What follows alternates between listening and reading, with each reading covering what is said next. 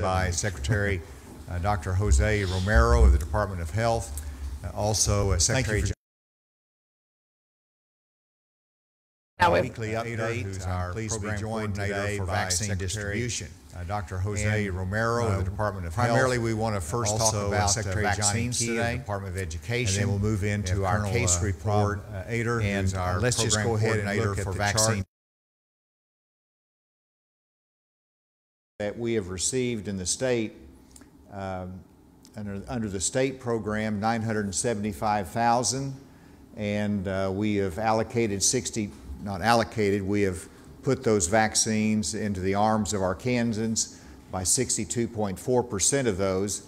And you can see, just look at the day before, obviously at the beginning of the week we receive our vaccine allocation. We've received 73,000 doses. We've given out 15,000 in the last 24 hours. So as the week progresses, you'll see those numbers as doses given going up. The federal programs you can see, which is the retail pharmacy, Walmart, CVS, Walgreens, they are continuing to give out their vaccines. They receive some primarily now through Walmart as the federal partner. The others were allocated in terms of the long-term care facilities, which has primarily been done. And so you'll see continuing reporting on that. We are in currently phase 1B of vaccine administration, which is our Kansans age 65 or older, as well as education workers, including K through 12, child care as well. And let me just review a little bit for a second.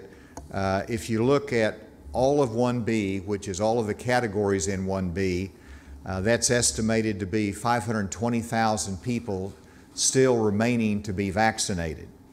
If you look at the fact that we are getting conservatively 82,000 doses per week, and we have 4 weeks left in March, that would be 328,000 doses that we're going to receive versus 520,000 that needs to be vaccinated in 1B. But of course, if you look at 70% of the 520,000 that we need to have vaccinated in 1B, that's a closer number of 364,000. So 364,000 to be administered the vaccine, with anticipated 328,000 doses coming in. Now that supply could increase some, so I think we're close to meeting that goal of finishing 1B by the end of March. And if you'll remember, we did move 65 plus in there, so not only are we doing the original 1B, but we're adding over 100,000 of 65 plus to that mix as well. And so we're making progress step by step, and so hopefully that's a word of encouragement for those in the 1C category that at some point in April we want to get to you, and if the supply increases, we'll get to that sooner.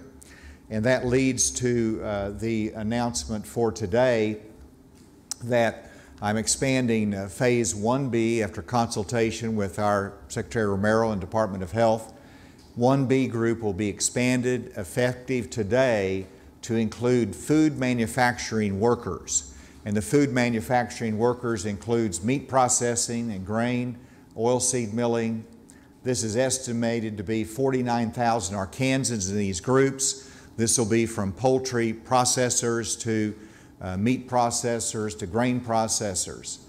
They can arrange through their employer primarily, which the employer will be trying to set up clinics for these workers, and they can be arranged at their work site, they can be arranged through their local provider, and the employers will be working through that process. They'll also be available through other community pharmacies or clinics around the state. And the reason we feel comfortable in adding this addition is because if you look this month with our vaccines coming in, we're on schedule and we want to stay on schedule. We need to add this additional group.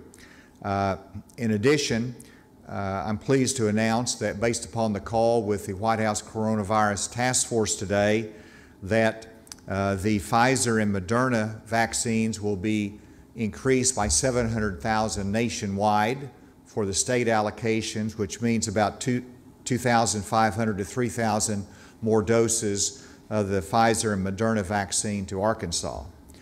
In addition, of course, we know that J&J has been approved by the FDA and that Arkansas will receive 24,000 J&J doses for the first time this week, and will receive them later this week for distribution. And that J&J vaccine is what's going to give us an extra margin that we can move in and start with our poultry workers and our other food manufacturing workers that have been identified. And let's go on to the next graph. Another thing that we want to do is to continue to increase the availability of vaccines in rural parts of our state. And so our Department of Health will be designating one location in each of the public health regions for vaccine distribution. These clinics will be set up and held each week in counties with low vaccination rates, and it'll be initially on a first-come, first-serve basis, but we envision having next week a statewide toll-free number that can be called to help identify where they can go for these vaccine clinics. We'll provide more information to you next week on that, and those locations will be provided on our Department of Health website when they're specifically identified. No out-of-pocket expense, just bring your insurance card, and if you have insurance, they can bill their insurance. But don't let anything stop you from getting your vaccine. No out-of-pocket money is required. And then you can return for your second dose at the designated time. If you go to the next graph, you'll see the initial counties that we're targeting, which is Lee County, Mississippi County, Dallas, Pulaski, and Conway will be the areas that will have these Department of Health run vaccines to local health departments.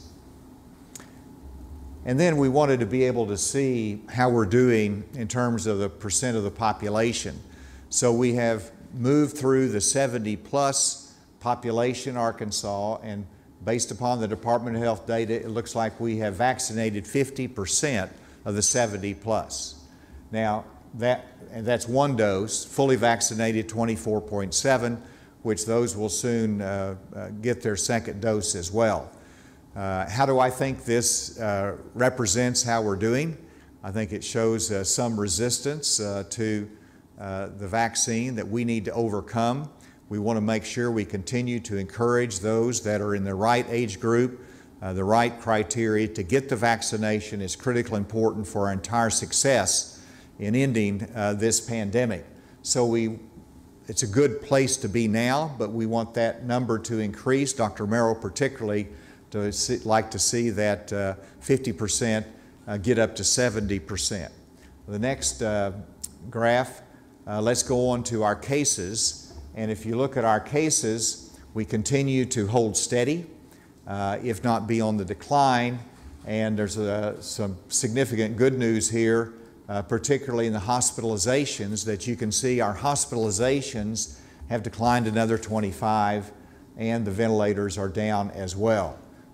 You look at our number of new cases, right in the middle there, total cases, and then the change from yesterday, we have 440 new cases with an increase of 12 active cases and 4 deaths. We're always saddened by those deaths, but we're very glad that that number is so much less than it has been in previous weeks. Our testing is modest. It's about almost 5,000 tests. And we like to see it higher, but it's just a reality of where we are today with that lower testing. And then if you look at the next one, you'll see the trend lines. And of course, that spike right in the middle of that is because we filled it in with data. It was a data correction over the weekend that showed that one spike, and that was really reflecting cases that was coming in from January and I think before February 14th as well. So with that, you can see we're still in the right direction in terms of our cases. And let's go to the next one. Hospitalizations go down. Great news for us. One of the lowest points in hospitalizations since last August. And then number of active cases is still in the right trend direction, all good news there. And then you look at the positivity rate, 10% is where we like to stay below, and you see how many, for a month, over a month, we're way above 10% positivity rate. That is down below 10% comfortably, and we want to keep it that way because that indicates less transmission in the community. And then I believe that's the end of that. Let me close by saying, before I turn over to Dr. Romero, that our Department of Health, working with the CDC, has confirmed for the first time a UK variant in the state of Arkansas. This is a result of our surveillance testing, working with the CDC, that identified this UK variant. This is not a surprise to us. We expected the UK variant to be here. It's just simply a matter that it has now been documented that the UK variant is here. And it's a reminder that we have to be cautious. We have to remind ourselves that the virus is in there, and what the scientists say about the UK variant is that it is more contagious. And so for all of those reasons, let's continue to adhere to the guidelines, and let's do everything we can to get vaccinated so that we can be safe. With that, let me invite Dr. Romero for his comments.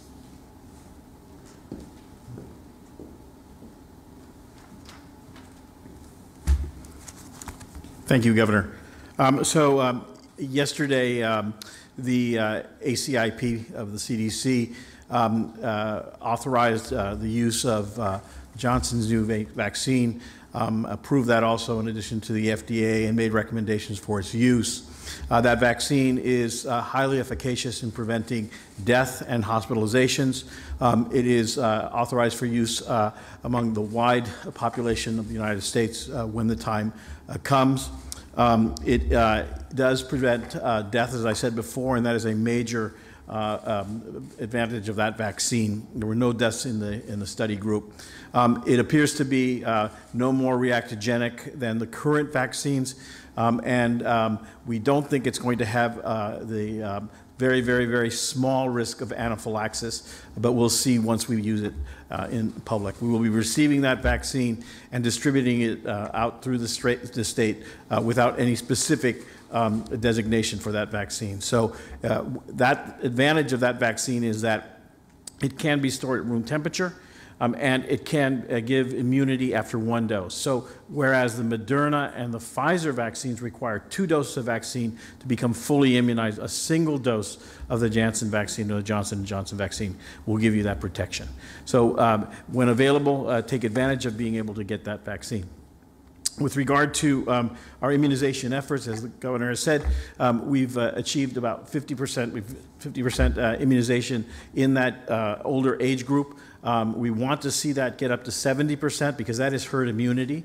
Once you have that group, that degree of immunization in that group, that herd, if you will, is protected. If we add the 65 to that group, it's going to drop a little bit, but we're going to push that forward, and we will be able to hit these numbers.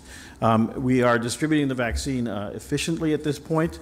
We're trying to equitably distribute the vaccine among our counties, and Colonel Ader is doing that. With regard to the variant that was identified, as was mentioned by the Governor, this is not something that we did not expect. I'm surprised that we hadn't found it earlier. It simply reminds us that we need to use the mask, regardless of whether it's a mandated issue or not. We need to keep these masks and use them. And it also reinforces the need to immunize. Without immunization, we won't be able to protect against these variants. So again, the vaccines that we currently have available are effective against the UK variant. So I'll stop here and turn it back over to the Governor. Thank you. Let me invite Secretary Key to comment on our schools.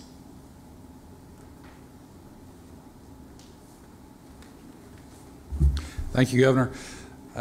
Arkansas schools are recovering from the weather situation we had a couple of weeks ago.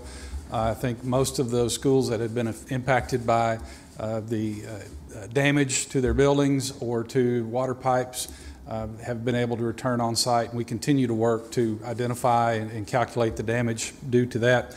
But I do want to point out that Arkansas schools have and continue to have a successful school year, especially when you compare to states around the nation who have still yet to return to on-site instruction.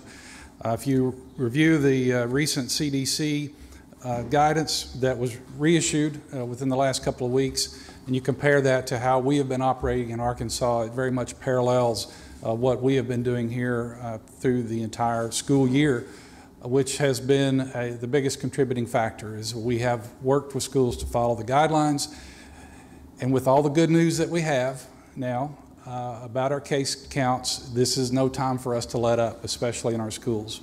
Our in-school case numbers are reflecting the positive trends in the communities, and we want that to continue. We have concluded a successful wrestling season, or are in the process of concluding.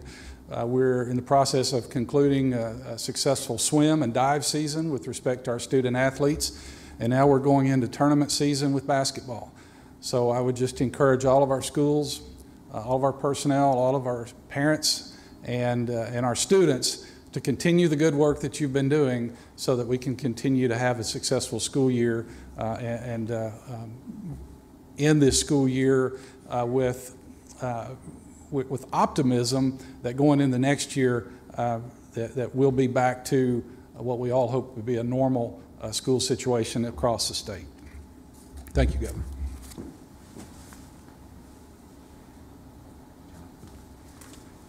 With that, we'll take any questions. In terms of expanding the 1B group, what's the reason that you chose the food manufacturing workers? Excellent question, and the answer is we look back on the history of our cases and where we had early spikes in cases, breakouts, as well as deaths, and we had a real jeopardy with those that were in the food processing industry. And so again, we wanted to move them in there first because they work, all of those that are in the category that I identified of agriculture, food manufacturing, they work close in proximity to each other. And so that was the reason that they're on the front line. They're obviously an essential worker, but in addition, they're an exposed worker because of that, and we wanted to move them in. Is it only certain types of people who work in that industry, like who actually work on the front lines, or is it just anybody who works in that industry? Anybody who meets that category is eligible. Was there any consideration for restaurant workers? Because I'm sure you've seen some restaurants kind of went full barge with it starting on Friday. So was there any credence given to them, considering, you know, kind of what the trend looked like, at least early on? The restaurant workers are in what category?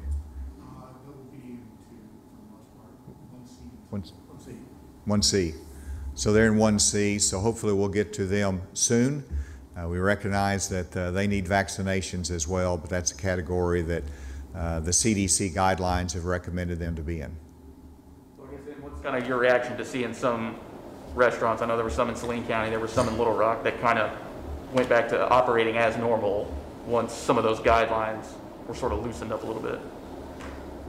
Well, we encourage them to have appropriate precautions in place. Most restaurants continue to follow the guidelines, which is space limitations, but also the servicers to wear a mask, which is still a requirement if you can't socially distance. And so we want them to be careful. And then we also want the consumers, you know, don't go to some place that's taking risky action. So don't go someplace that you feel uncomfortable or they're not taking the right precautions. Reward those that are.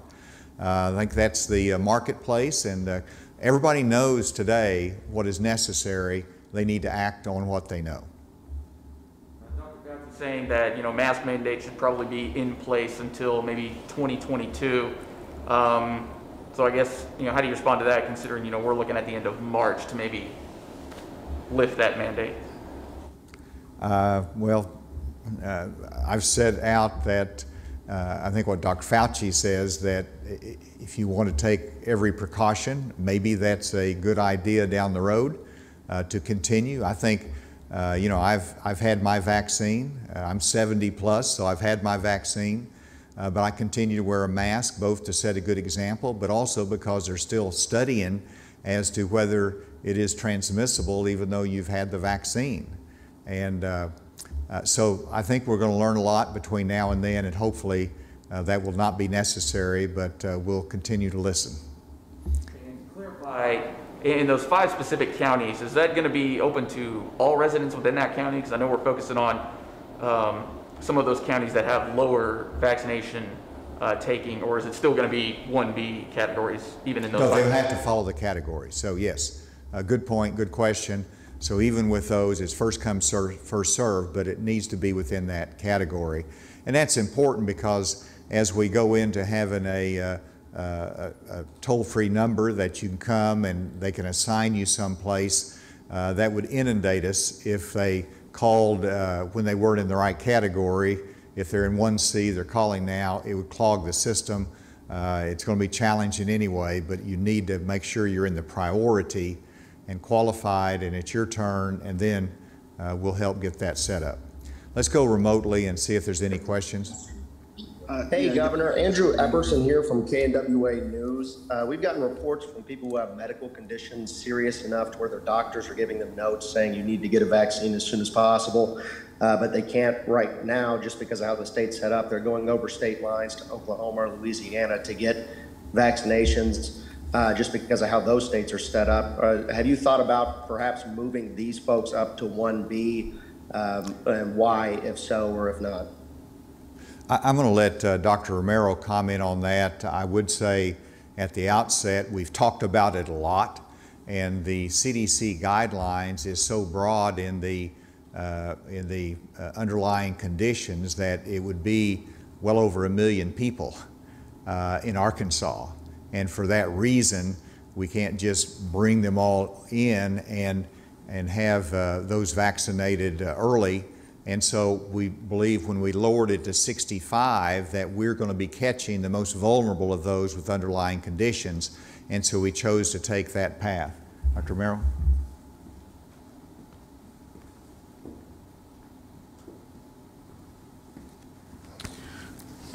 So our guidelines are based on those recommendations from the ACIP. The ACIP made their recommendations based on the issue of availability of vaccine and risk factors for the individual. And so those individuals with comorbid conditions are considered at risk and were distributed to the 1C category based primarily on the amount of vaccine that would be available at the time the guidelines were determined. Now, as we have more vaccine, as vaccine ramps up, there may be some shift in this, but we're still staying with that recommendation because we think it is the most equitable.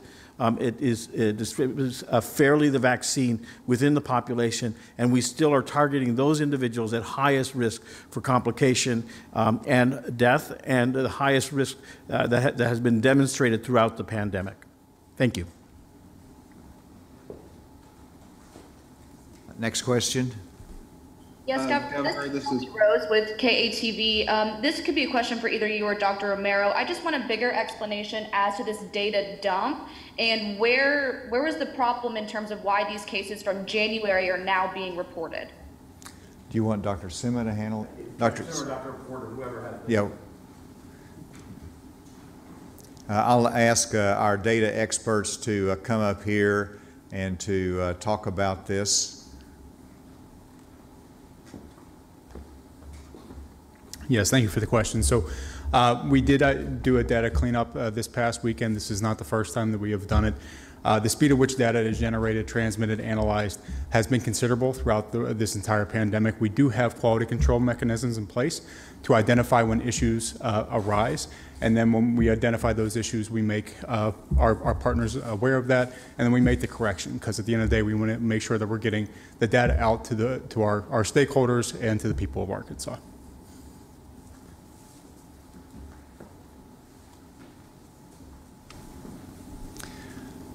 And if you recall, Dr. Sima, I think correct me if I'm wrong here, but in times past, it might be a commercial provider that sends in the data late. It might have been happened in January, but they save it and send it in one batch, which we don't ask them to do, but that's an accumulation, and so that's one factor that allows that has to be cleaned up and inserted into the system. Another question. Governor, this is Jacqueline Froelich, and with KUAF and PR, and my question is off topic. It regards your decision on SB 24, Stand Your Ground. I will make an announcement on that tomorrow on Stand Your Ground, and voter ID also is pending, so that final decision will be made tomorrow, and we'll make sure everybody's aware of that. Good afternoon, Governor. It's Brett Rains with 4029 News. Can you provide any additional information about the first confirmed case of the UK variant, how that person's doing, what region of the state, they travel from out of state? Please provide more details if you're able. Sure. Dr. Romero? So for reasons of HIPAA, we would not disclose that information because it is a sole case, and we can only tell you that the case occurred in the state, that data was reported to us, and the virus has been confirmed by sequencing but from the Tennessee State Lab. So we know that it is a variant, but we're not at liberty to give other information regarding the patient itself. Thank you. Another question? Governor, this is Andrew with AP. Had a COVID question and a non-COVID question for you. The presence of a variant in the state, would that factor in at all to your decision on whether to lift the mask mandate by the end of the month? Would that enter into your thinking on looking at that? And the non-COVID question I had was, as Vice Chairman of National Governors Association, wanted to see if you had any thoughts on Governor Cuomo and the allegations against him, and whether he should resign as chairman of NGA because of them. Thank you, Andrew. And in reference to Governor Cuomo, anytime you have allegations that are made by someone, in this case a woman, very serious allegations, they need to be given a level of need to be given credibility, and I'm glad that there's an independent investigation ongoing, and I think we should all wait to the results of that independent investigation and see where that conclusion leads everyone. And in terms of the NGA, this is, the chairmanship is in the Democratic governorships, and so they control who represents them. Although it's the entire NGA, it is selected by the Democrat governors, just like I was put up as vice chair representing the Republican governors. So it's a little bit different situation than normal, but I think we should all wait until that independent investigation, which needs to be conducted, is concluded. In terms of the variant and the mask mandate, I thought you were going to ask the question as whether if I would have changed the directives to guidelines last Friday had I known a variant was here. And the answer is yes, because I presumed it was here at the time. And so while the variant's presence is always a factor that should be considered, the most important factor to me is the level of community spread, the number of cases, but also the hospitalizations. And we have set very specific criteria that we would have to meet before the mask mandate would become a guideline.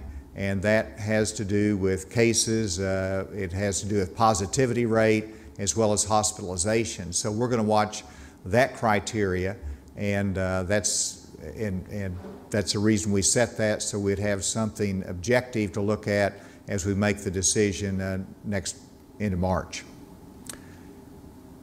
Any other questions?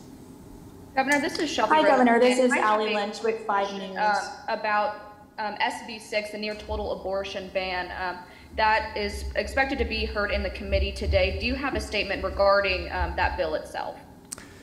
Listen, I'm getting a stack of bills that are somewhat controversial, and I'm going to look at those one at a time.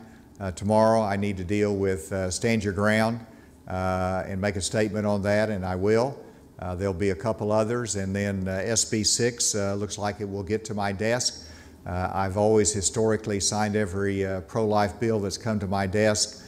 This one has caused some pause because it is a direct challenge to Roe versus Wade. It does not include rape and incest as exceptions, but I want to look that over, look at the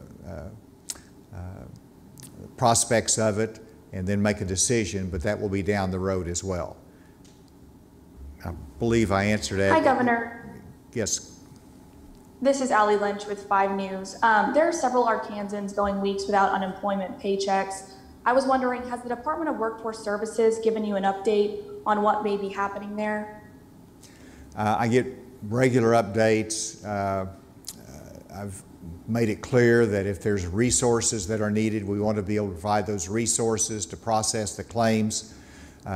Clearly from the national news, everyone sees the outbreak of fraud and the concern about fraud in the processing of those claims. And so that complicates it, along with the strict federal guidelines that have come along. So they have assured me that they're putting resources to it. They're processing them as fast as they can, following those guidelines, trying to prevent fraud.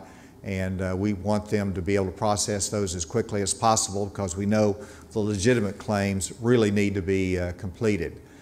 So that's all I have on that now. If there's more detailed specifics, we probably need to bring in or have Secretary Preston to speak to it. With that, go ahead. One final question here. Go ahead. Yeah, this is Benji Hardy with the Arkansas Nonprofit News Network. I wondered if you could talk about your thinking in adding these subgroups of 1B one at a time, rather than opening the door to the rest of 1B. And when it comes to the 1C group, which is an even larger group of people, any thoughts on which subgroup within 1C would be added first? And that's a very good question. And we could have just put all of 1B and have at it, and then it becomes chaos. It would be overwhelming our pharmacies, our hospitals, our vaccine providers, our personnel, and it would not have been nearly as organized as it is now. Nothing is ever perfect, but that's our thinking, that you can take a more manageable chunk of statistics and people and put them in and add it to the category, open it to them, and that's the best way to proceed, and I think it's proven to be somewhat successful. As we move on, we may or may not follow that continued pattern. A lot of it will depend simply upon the supply of the vaccines. If we would have had 500,000 vaccines coming in at the beginning of the month, we would open it all up, but we're not having that. We're having a certain amount every month, and when we get to 1C, it'll depend upon what the supply is at that point as to how open we make it and whether we do it one step at a time. Colonel Ader, do you have any comment on that?